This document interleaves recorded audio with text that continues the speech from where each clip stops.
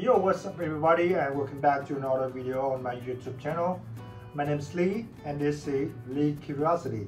So today I will make a project about the Mecanum wheels that you can control it with your smartphone. With the project, you will need some components to make this robot. The first thing is the Bluetooth motor. This is an HE05. And the motor driver, an Arduino board. This is all 3 board, and 2 battery, a battery case, a switch, and 4 motors, and 4 Mecanum wheels. For this project, this wheel is a little bit expensive, so I think that in the future I will design 3D printed wheels that you can print it with if you have a 3D printer.